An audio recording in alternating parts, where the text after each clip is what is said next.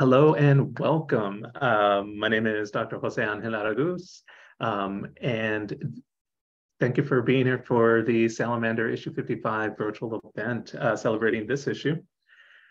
Love it. This is our latest issue, came out in January. It features art by Ruth Marie. As you can see, there's got the centerpiece. We also got 8 more pieces in here, and as well as excellent poetry and prose, which you're going to hear some of which today. And yeah, I don't have too much of an introduction. Usually I read from the editor's note, but I always feel like I feel like I'm taking some of the spotlight away. So let me just keep it kind of short and sweet and focused.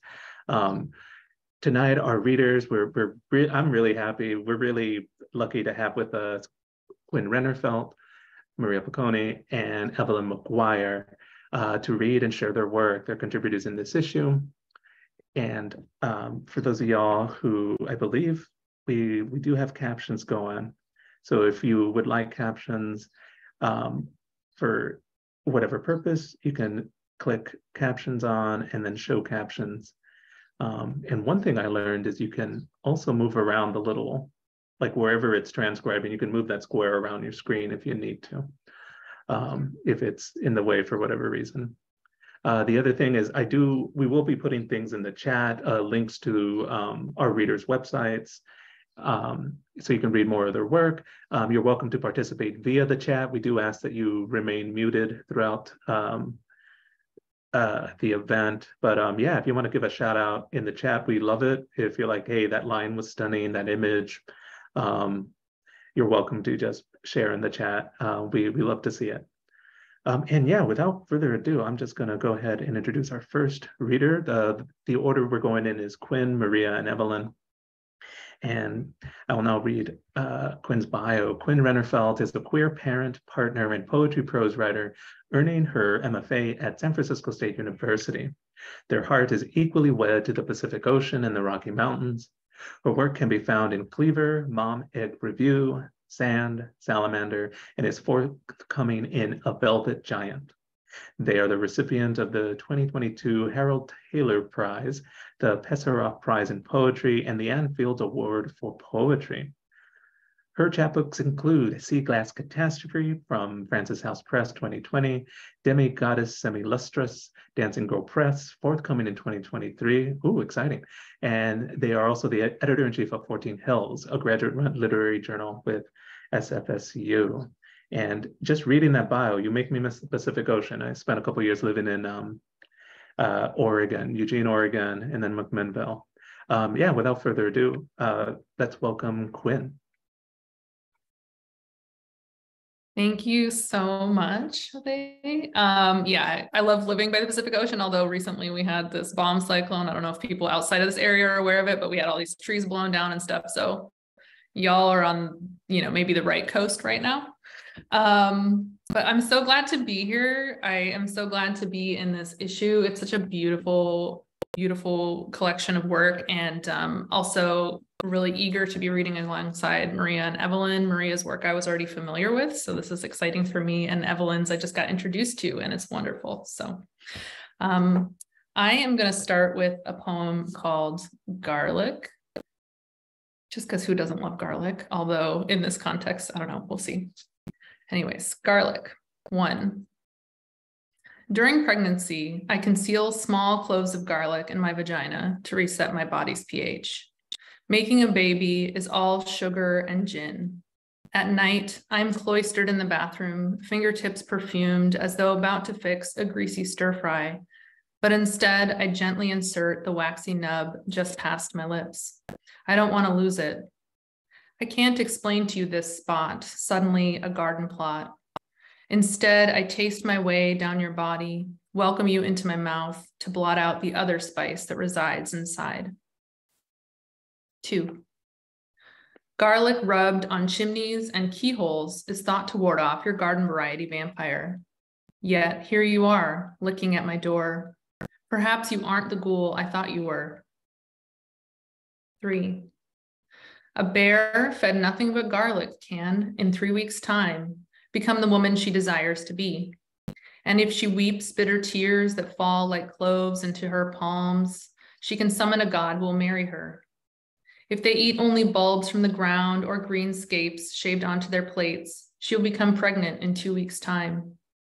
Then she, too, must take the remedy inside her, to soothe the itch, to burn the mouth upon waking, to make less alkaline the loamy home inside her. Next, I'm going to read the 2 poems that I have in this issue. Oh, I don't know if you can see them because they're blurred out, but the first one is called Get Angry That There Is No Field. In no field, there can be no horse grazing on no wild rye or wheatgrass, no yarrow teeming with no ladybugs, no bubbling cumulonimbus, and no baby blue sky, no pinkish afternoon or angry dawn, no small roadside stand selling no bunches of native flowers, no bitterroot, no prairie cornflower, no daughter manning the family business for no tourists, no lone hackberry tree amidst the thatch of no grasses in the distance, eliciting no mystery of how it came to be there or how one might not reach it, because there are no feet with which to close no distance, and so no one. The second poem in Salamander is called It's Obvious. It's obvious when I've been crying. My face a puffy moon, heart mean and wounded, my voice a flat slick of fat on the soup top. Last night, I dreamt about guns and creatures lurking in the water. The internet says the guns are my anger, the creature, my butch new haircut that you jokingly disdain. If I had the courage, maybe the guns could be my cock, the creature my confidence. The guns a cheeky wink, the creature a couple dancing, hips pressed into a hug. Instead, a passing comment gets to the quick of me, like the blue guts of a flame, and I cry silently on the couch behind a glass of gin and seltzer. Can my body be breasts and my face a man? Can a man have eyeliner and a cunt? Can I femme a dick? These thoughts make me want to bite your neck. They make me want to keep crying. They make my eyes soft and swollen to the touch, like bloated, undercooked dough. They sharpen my teeth and slacken my resolve. They unmoor the boats so they float out to sea. They bind me to a person I no longer want to be. Thank you. I'm going to move on to some other pieces. This next poem is called The Demand. A blank hand, the black matte backdrop of absence. One silent field opens inside a man. One mute expanse closes in the woman.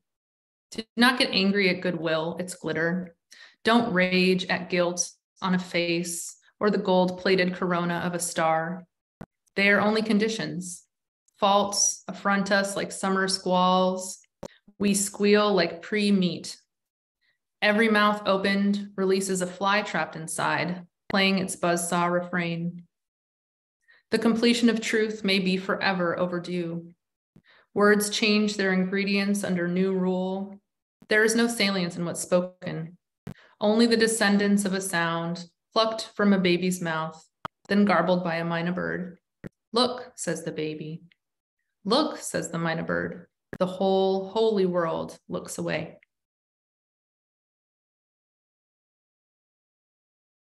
This next poem is called Side Wounds and Paper Moons.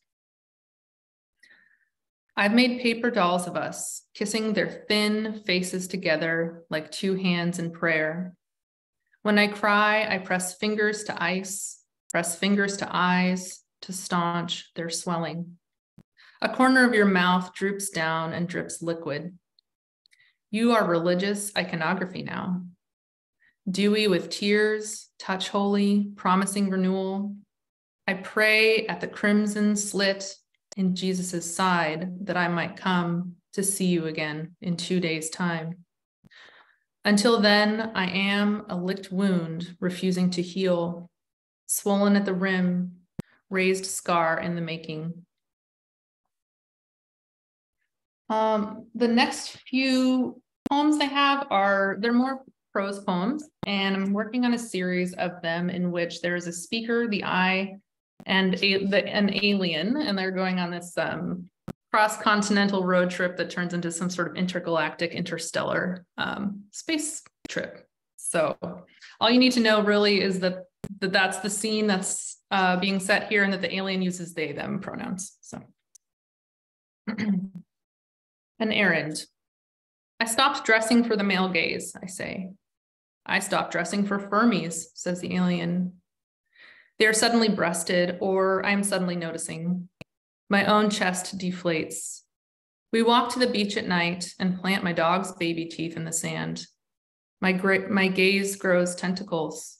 All I can see is a well-filled pair of jeans, a waist I could put my teeth to.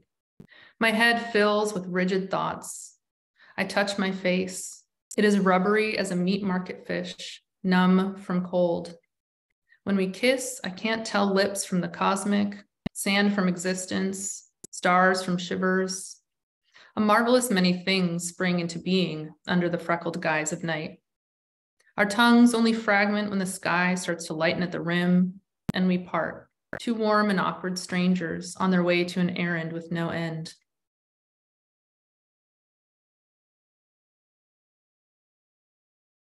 Some solitude. Though space is silent in my mind, there is a Doppler effect of womb sounds, shimmering heartbeats, galactical concordance. Some days I see a sliver of recognition, like the flash of sharp light a comet makes when crossing the atmosphere's transom. My pupils, unguarded, are pierced by clarity. I can't probe the feeling for too long or it scatters. Holding on to anything feels precarious. I cannot bouquet time, self, stasis, safety for keeping. The slippery character of existence has at least two qualities: a fish escaping the net, a tongue tracing the lips. I just want to make sure I was doing okay on time. Okay, I have 3 more, 2 of which are from this same series. This is called The Game. Do we blend together? I ask in bed, holding our arms parallel like train tracks or fence slats. A foolish question, knowing full well the alien can shift like an octopus. It has the slippery, cigar-shaped innards of a chrysalis, ready to shuck its outer casing for a new shape. And I am entrenched in flesh, body-bound half-wit, antithetical to evolution. Let's play the chimera game. I can't fault them for knowing how to get me out of my head. They weave their limbs through mine. Our legs catch like seaweed. We play the trick in the mirror where their head becomes my head. My cranium, smooth as a fish gut, smile an incision in the skin. I'm hungry for additions, a tail, a talon, a fin. We burn the moment down to its ashy end, collapse on the mattress, where I become whole again, but smaller. How a fat worm shrinks to a thread in the hot sun. My outline, a pale subtraction of what I could have been.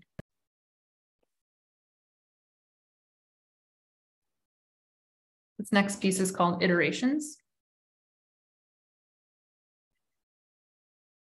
We walk on the road's shoulder, the car behind us gutted of gas. It's 10 miles to town in any direction. I wonder if aliens can sprout wings, but this feels derivative. What use does an interstellar traveler have for the anatomy of little flying things? What use does the alien have in metamorphosis when they've already been everything? The desert sun has a way of making thoughts more potent, considerations a poison. In stretches of silence, I am forced to consider the iterations of being, like how, by evolving, I become an arch rival to the archival versions of myself. And what do I revise in my changing? Is it the actions or just the skin? The philosophy or the attraction? My thoughtful head has swollen to the size of the aliens. That's the end of those alien prose poem bits there. I just have one more piece.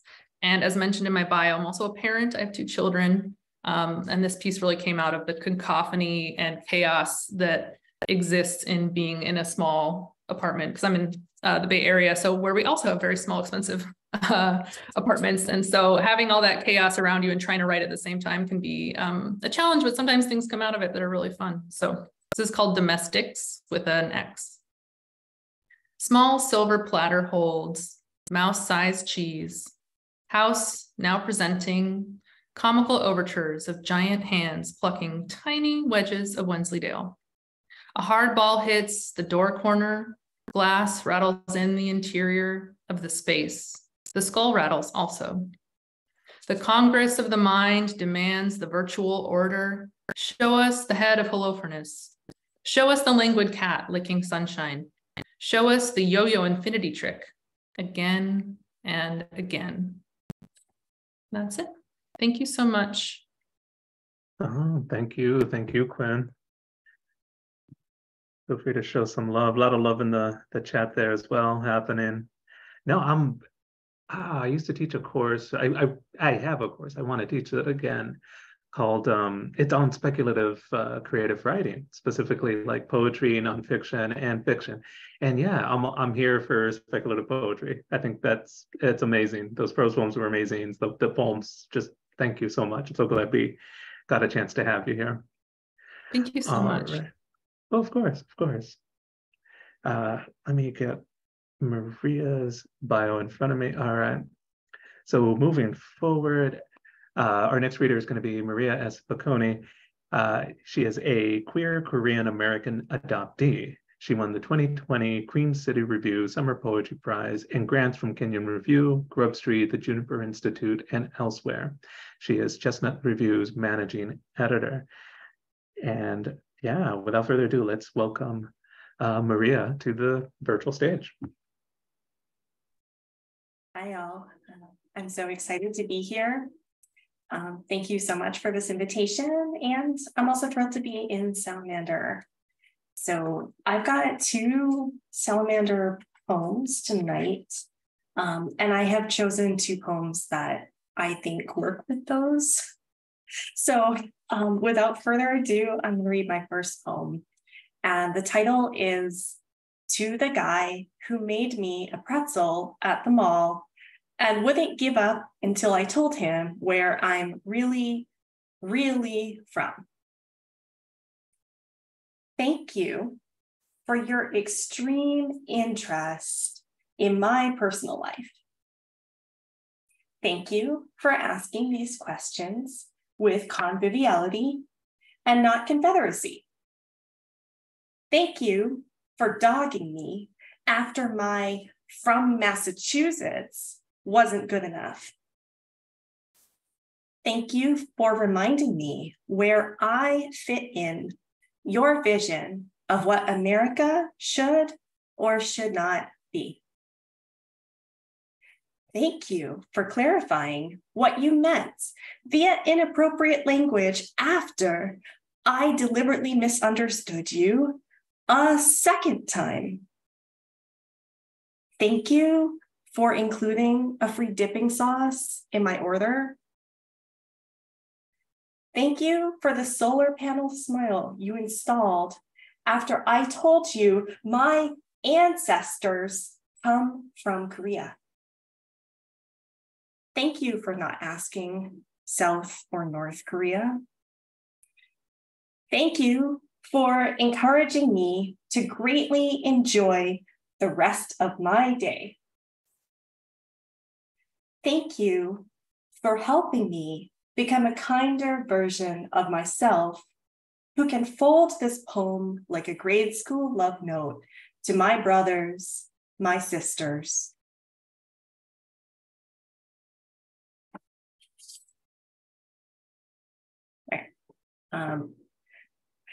My second poem is a Salamander poem, and it is called Maleficent. 1. In 7th grade, I learned to pray. In Spanish is rezar, edged like razor, work and worship. I learned adoption was life's sword. Maldición, malediction, bendición, benediction. doubled and edged beatitude. I should give thanks, I learned. 2. She left her blood woven throughout, her curse, benison, her hope, imprecation, I learned. In high school, Latin cursus, track, trajectory, swooping back, pendulum, defixio, to fix her, defix her, to defix her, fix her. Gladius, sword of God, I raise my voice, recite this oration, erasure, as taught to give praise. Gladiolus flower, bowing, crimson in the pews, I learned. 3. Head bowed, do the work, the worship, Gladius Dei, Mater Dei, kneel before my saviors, savor gratitude. I learned what words are twinned. Alma, soul, Allah, wing. Why cracking open language never made for you? Cleaves, Gladius Meus, Mater Mea, pray, mother, that you are not made bad, making bad, not the bad doer, doing bad works, that your progeny can narrate, orate, explain away the curse with which you leveled her, swoop of sword, swoop of wing. Allah, Alma, Allah, Omma, I learned. 4. Magnificat anima mea dominum, exultavit spiritus meus in Deo, salutare meo, quia respexit humilitatem anculae suae, beatum me dicent omnes. The swoop of these words, her same-sided wings, the razor of my life, ikat.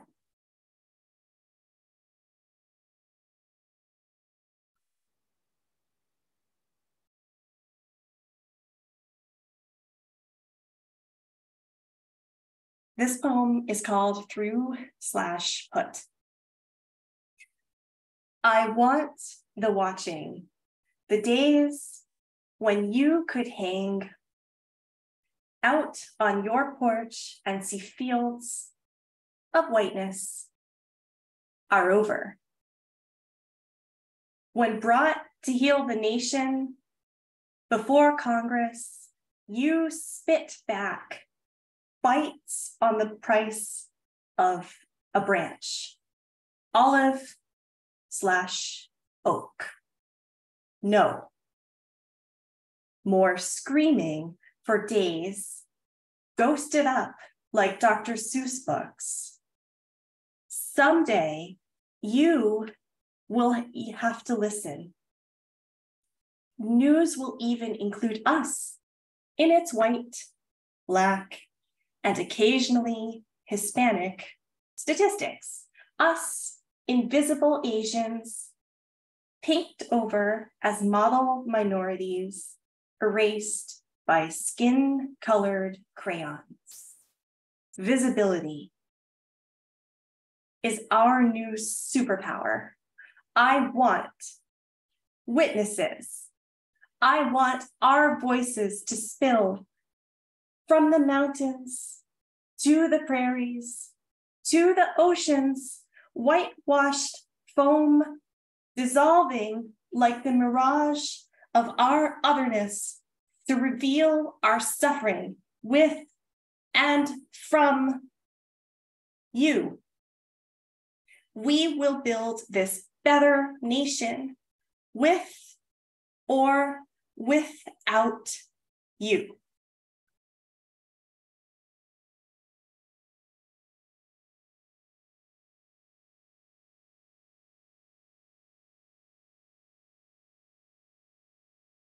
All right, this is my second poem in Salamander, and it's a weird hybrid form. And this poem is called Minority Report. white guy number 1 to receive white guy number 2 named fellowship for distinguished position as dead white guy number 3 chair of University Department X.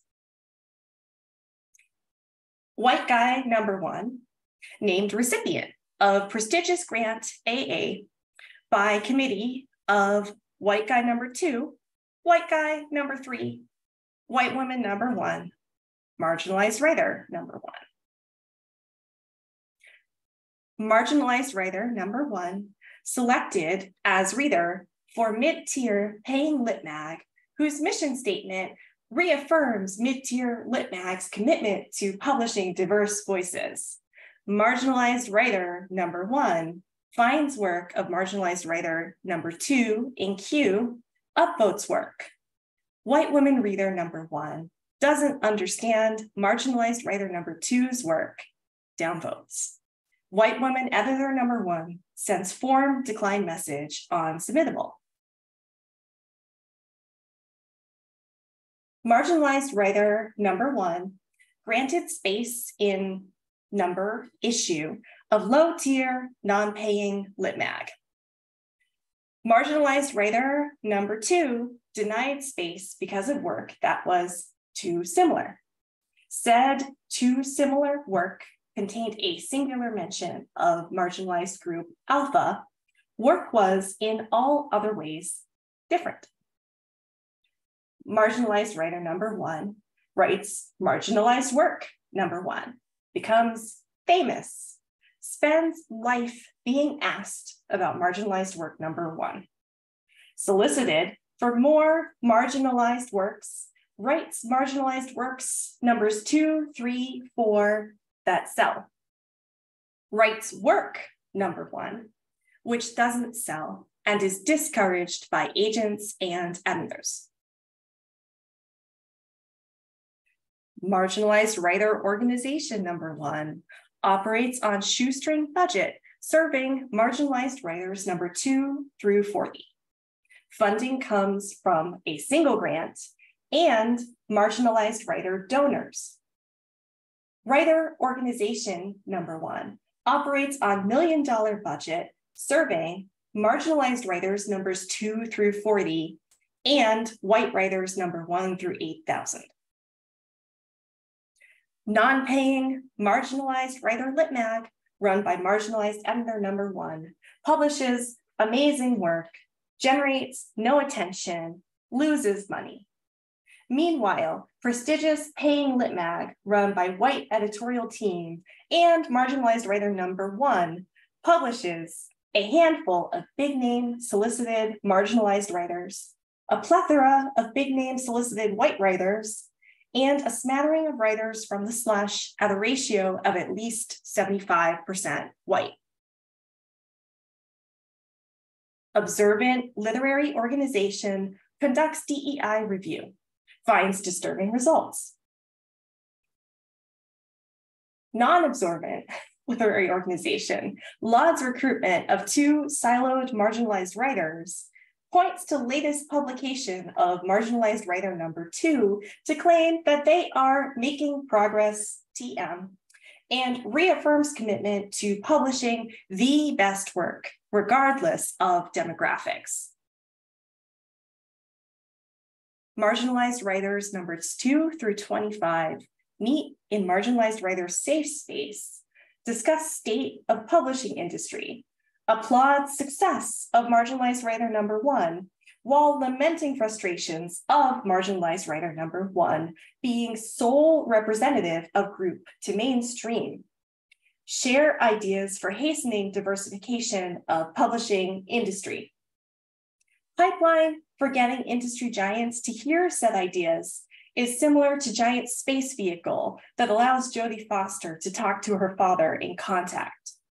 Circumstance for doing so, no less sublime. Thank you.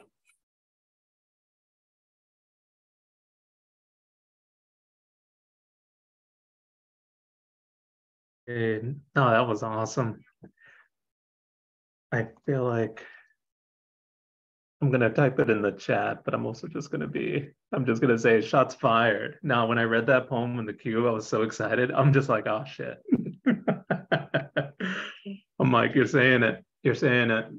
And I'm like, we got to provide space for this. Like, this is the conversation about literary publishing. So thank you, Maria. Thank you for that wonderful awesomeness. All right, and to round us out, we have another, like, my job is so cool. Like, I literally, like, I feel bad for my students because, like, I don't dwell on how stressed I am, but I know I mentioned it at least once at the very beginning. I'm just like, I'm so busy. But hi, I'm a professor now, right? Like, so I switch into that mode. I try to, like, not dwell on that because nobody wants to just hear a guy complain. But, like, the cool part of my job are evenings like this and getting to read these wonderful pieces and decide and curate and get to provide space for them.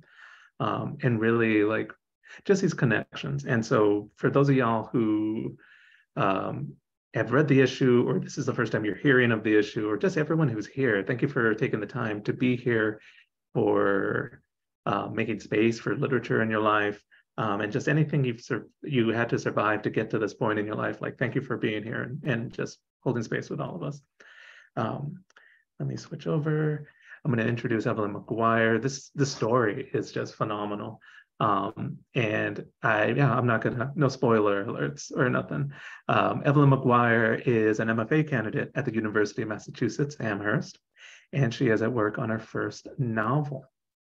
And it's interesting, on my screen here, the bios get smaller as it goes.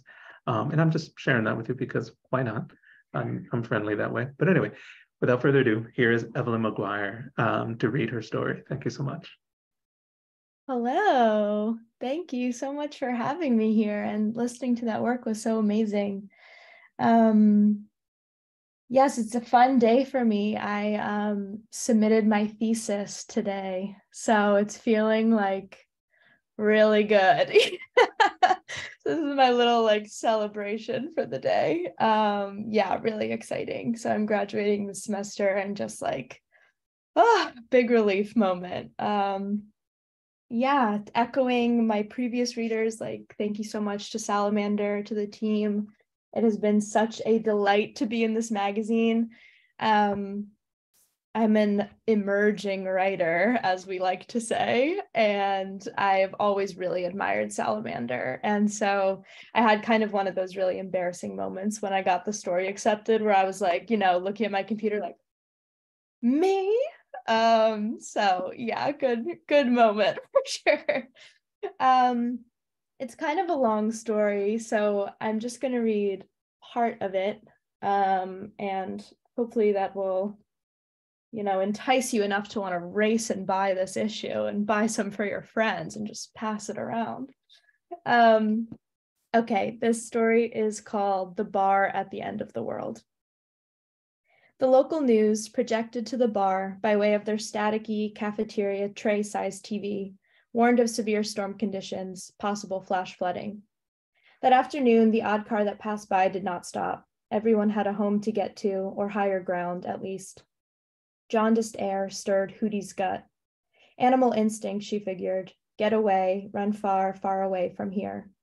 End of days, said Manny, the bar's cook. End of the world, apocalypse incoming, the biblical flood. Make your peace. He wiped a cloth across the counter, cleaning nothing. What day is it anyway? Stop, said Hootie. What year is it? You know what year it is. Manny whistled, shrugged, sighed, wiped the counter. Footage of a previous catastrophe from years prior was shown. A car spiraled down a rushing brown river, not a river, a highway, the driver visible inside. Did that person die? The news anchors didn't say. Turn around, don't drown, captioned the scene. Hootie found it deeply disturbing that no mention of the driver's fate was made. Manny prayed to the crucified Jesus he had nailed onto the wall.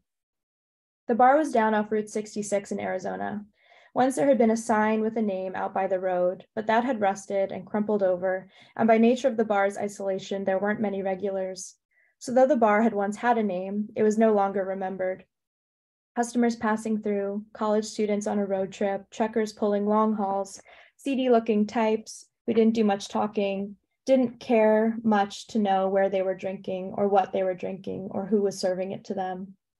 In lieu of a name, the owner, Carl, relied on a glowing red neon sign in the form of a flashing martini he'd bought on eBay to lure clientele off the pockmarked highway. Back, forth, back, forth. The glass angled from side to side, a hypnotic pendulum, the olive rolling from north to south, from south to north. Which way, traveler? Secured to the top of an old stepladder whose feet were locked in a wide barrel of concrete, the glowing martini was a beacon of light amid an endless desert, and at night amid an endless black void. There wasn't even a martini on the menu. Wind billowing their shirts like parachutes, Manny and Carl wrenched closed the long-forgotten shutters. Chance of a dust storm. Zero visibility. Get home and stay there. The shutters gave with awful shrieks. One snapped off, had to be nailed up. Hootie watched from inside, one by one, until the last window was sealed. The hammer pounded, an immediate sense of suffocation.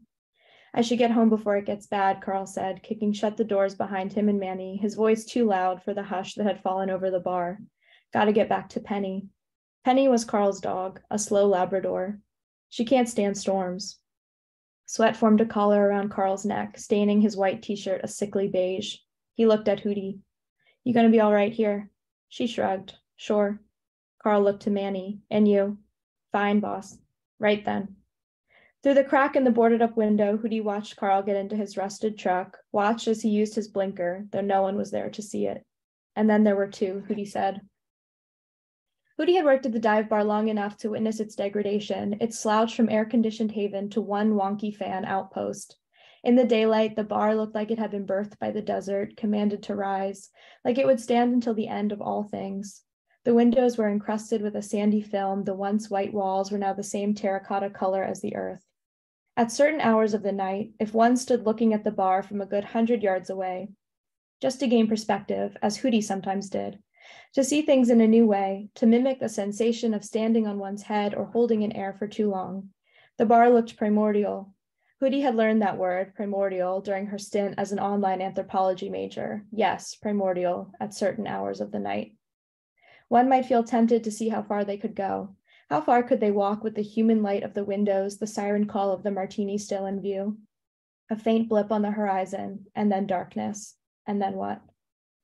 In anticipation of a power outage, Manny prepared a final supper. Burgers, creamed corn, beans from the can, instant noodles that smelled like the childhood afternoons when Hootie's parents had work. And, like cinematic clockwork, just as the plates were filled, the power was lost.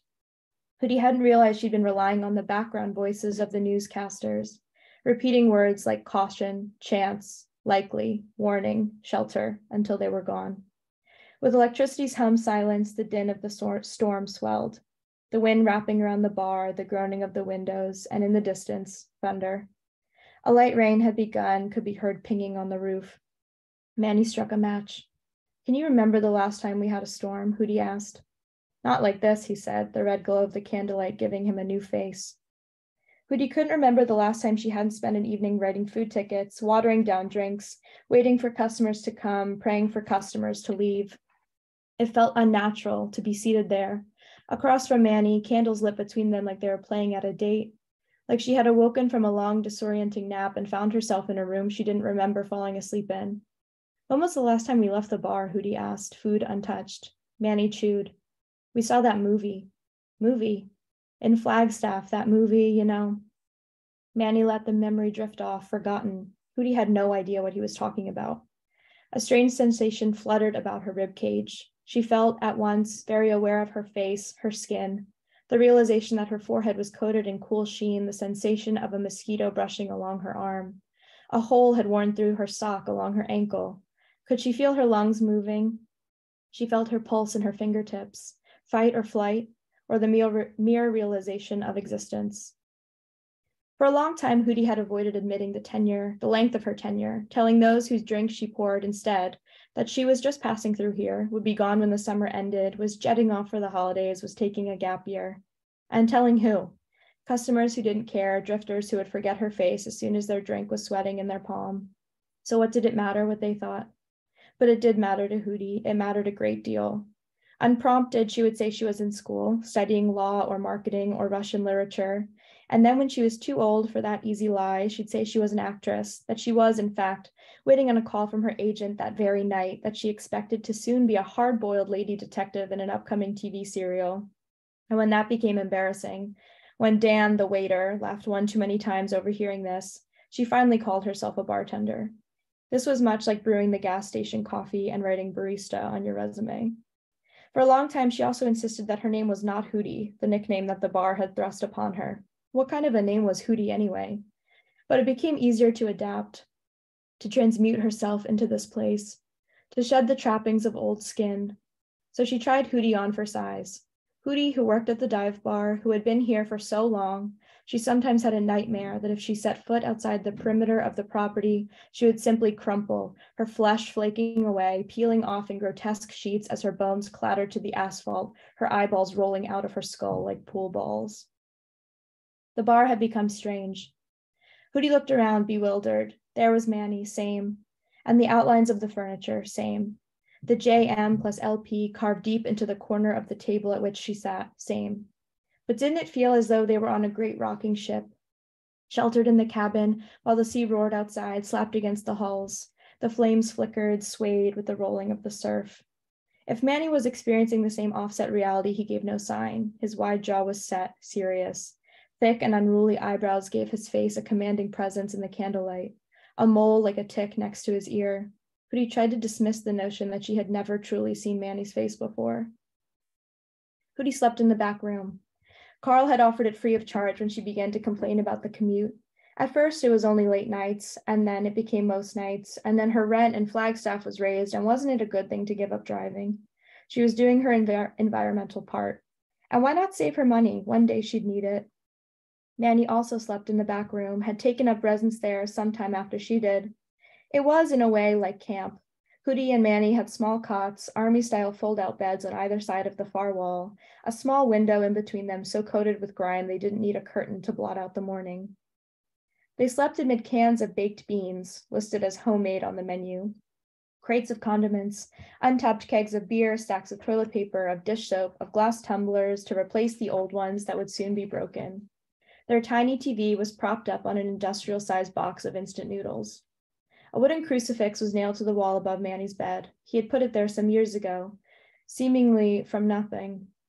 One day the wall was bare, and the next, Jesus nailed to his cross was there staring at Hootie in mournful agony. Since the day of Jesus' arrival, whether Manny was Tuesday sober or Friday flushed, before bed he would clasp his hands to his chest, collapse to his knees, and pray, sometimes in silence and sometimes not. "Forgive me," he would begin, while Hootie lied on her cot, turned towards the wall, offering as much privacy as one could in such a room. "Forgive me, Lord, for I have sinned." Hootie supposed that Manny was her closest friend. The other staff came and went, sometimes for a season, sometimes a year. They lived along strange Route 66 offshoots, down dirt roads, in a mobile home without its wheels, in an apartment atop a gas station, in a survivalist bunker, in a yurt. They'd pull up for shifts in old trucks, decrepit SUVs, roaring motorcycles, one working headlight sedans, everything the color of everything else, the color of the desert. Dan, who had worked at the bar for 2 years, had given Hootie her name on her first shift. "Is she hot at least?" Not yet, Hootie had asked, when Dan explained how she bore a resemblance to the blonde member of the band Hootie and the Blowfish. Dan nearly threw up with laughter. Carl lived in a proper old rancher some ways down the highway. Hootie had been to Carl's house a few times, had driven Carl home after staff parties or his birthday. On the rare occasions, he allowed himself too much to drink. Hootie didn't mind taking Carl home. He was kind, quiet. She would pat Penny on her dopey yellow head. Once, on a New Year's morning some years ago, Carl had told her that he used to be a competitive Irish dancer in his youth, that he still danced sometimes in his office. For a while, Hootie kept a pinned-up calendar by her bed. At the end of each shift, she would add a large red X, never missing a day, not a single one, until Manny had asked, "What are you counting to?" "I don't know," she said. The next morning, she dumped the calendar in the bin. Hootie often said to Manny, as a joke, as an explanation, as a serious concern, that they had fallen out of time, those trapped at the bar, that they were in some realm of purgatory, a metronome of monotony. "You wait," Manny would say, spatula pointing. "Zombies, nukes, government goes big brother and starts killing us more than they already do, right? Everybody will be coming down here. This is the place to be. They ate without speaking. The storm picked up. Rain pelted the roof with tiny fists, desperate in its desire to break through the steel and wood. Water had begun to pool by the front door, leaking in through that uneven frame. Hootie had a terrible feeling about that. The food transformed from decent to bland to tasteless to paste like gruel the longer she and Manny sat through the celestial cacophony of the storm. Manny was tense. She could see it in the flecks of his fingers on his fork, in the way he screeched his knife against his plate again and again, shrill like a wounded animal. Hootie got up, grabbed a towel with the intent to plug up the growing puddle. She rested her palm on the knob.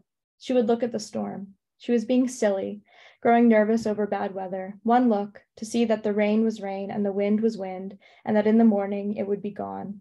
By the pricking of my thumbs, Hootie whispered. She opened the door.